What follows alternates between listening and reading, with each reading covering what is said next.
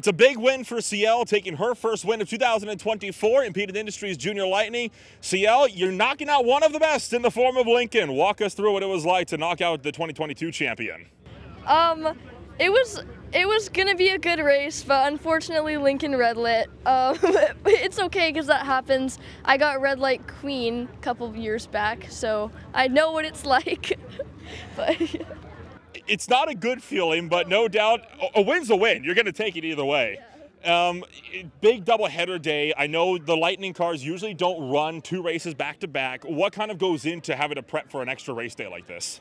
With juniors, it's not like that big of a deal. Like, it's not that much different than like a regular day. It's just more racing, just more going up to the line and stuff like that. Well, no doubt it's good prep for the future, and we'll see if Ciel can follow it up with a second win of the season in 2 weeks. Ciel, your winner in Junior Lightning.